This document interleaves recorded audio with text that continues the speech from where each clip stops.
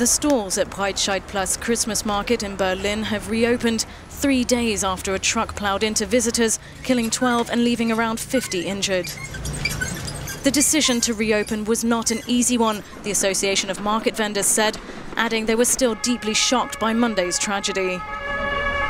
Some of the visitors were fighting back tears as they headed towards the makeshift memorial.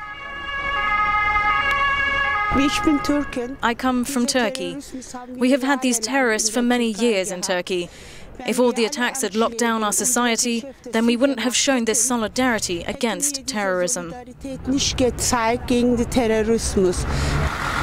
Police installed huge concrete blocks and similar security measures were rolled out at other Christmas markets across Germany.